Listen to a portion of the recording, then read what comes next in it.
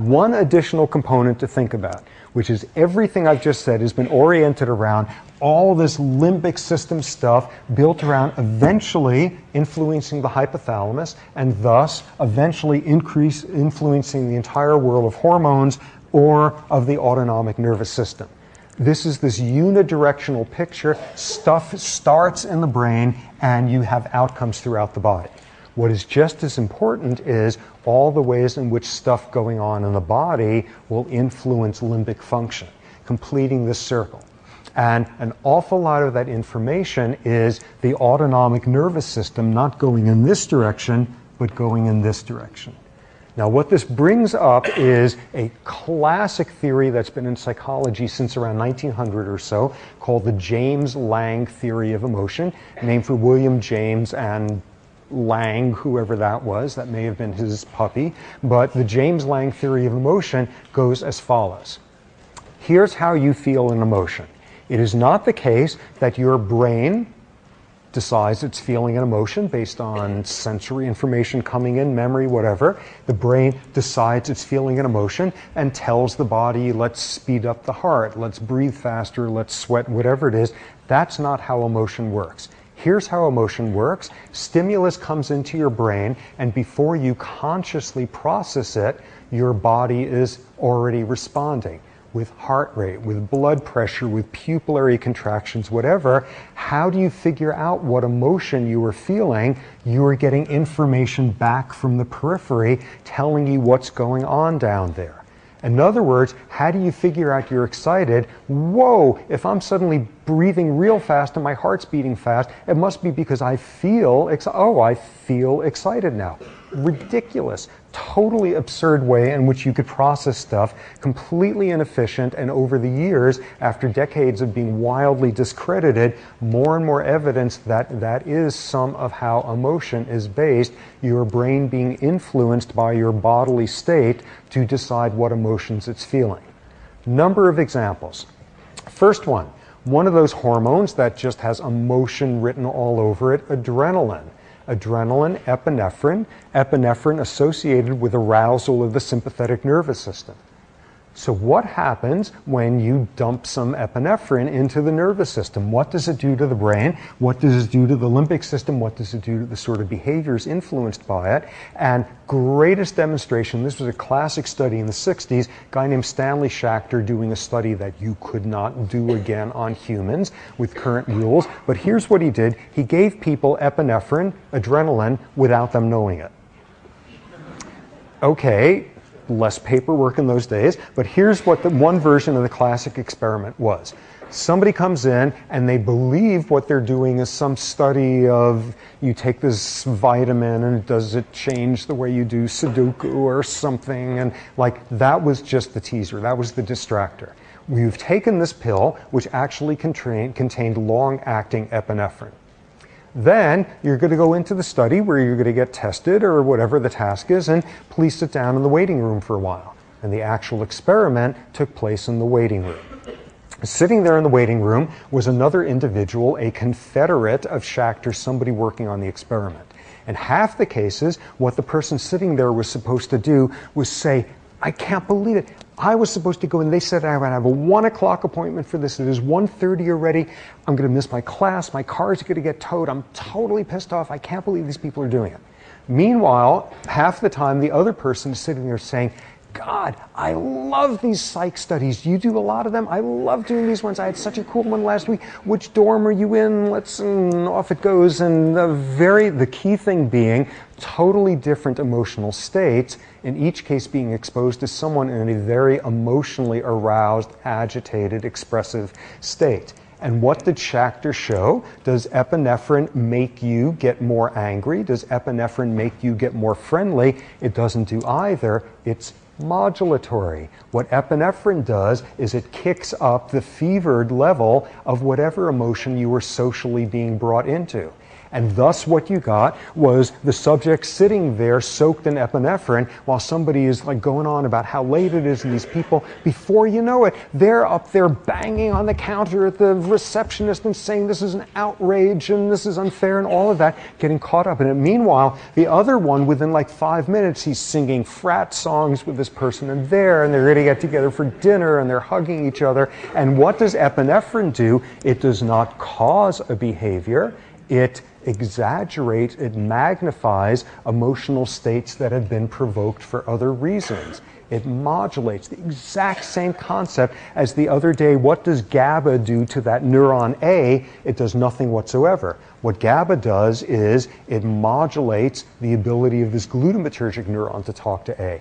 What does epinephrine do? Does it create any emotions? Not at all. What it does is jack up the intensity of whatever emotions your social circumstances have generated. Another example of James Lange sort of stuff. Okay. So you were sitting around and you were terribly anxious, and you go to a clinician and the person decides to give you, what class of drugs do we know endlessly by now? Benzodiazepines. They give you some Valium to decrease your anxiety. Meanwhile, across town, there's somebody who has a big gymnastics competition on Sunday, whatever, and they've pulled a muscle, they've been having muscle spasms, and this is really a problem. So they go to their clinician, who gives them a muscle relaxant. Benzodiazepines, the exact same dose. So wait a second, here's somebody taking Valium for anxiety, and here's somebody taking Valium to relax their muscles. What's up with that? It's the exact same thing. And it is a very James Lange moment. What's part of anxiety about? It's monitoring the level of tension in your body. It's getting feedback from muscle tone.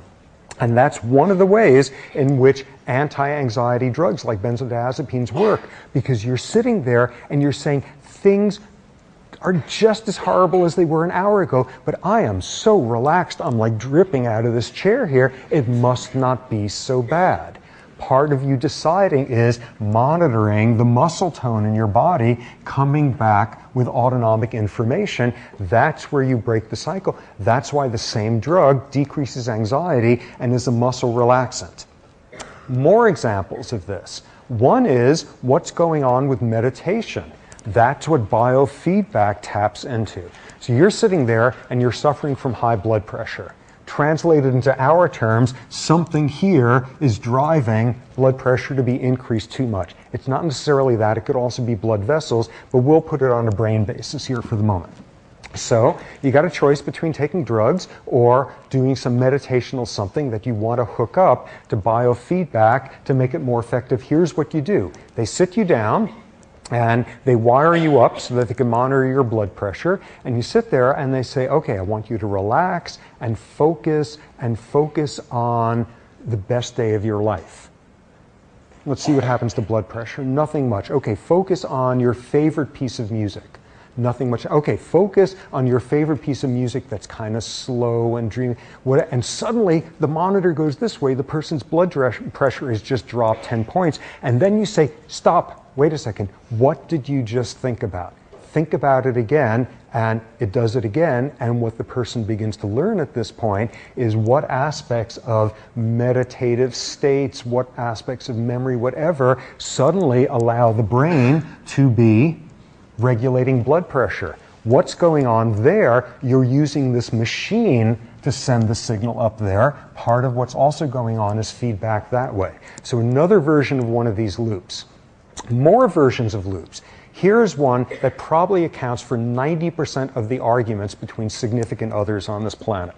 Okay, so you and your significant other are behaving, interacting in a primate social biological way, and one of you does something that totally outrages the other one, and they're furious at you, he says, personifying, and they're furious and what's going on, and they convince you readily that you're at fault, and in fact this was a horrible thing you did, and they're all agitated, and you apologize, and you make it sound like you really mean it because you really mean it, and you apologize, and great, and they finally say, okay, I accept your apology, don't do it again, it's all sorted out, it's over with, it's done.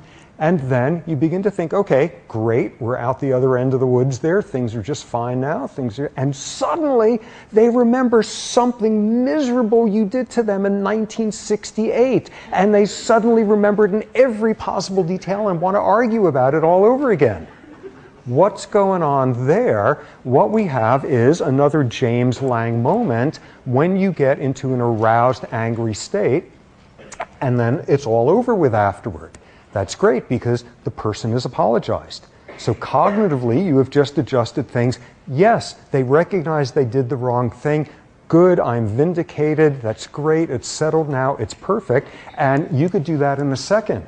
The trouble is it takes a long time. It takes minutes now for your sympathetic nervous system and its consequences to completely coast back to baseline. So you're sitting there and the problem has been solved, but your heart is still racing, and what do you have? A James Lange moment there, sitting there saying, okay, well, I was really upset about that, but that's just sorted out and that's all taken care of, except I'm still feeling totally agitated. It must be for some reason.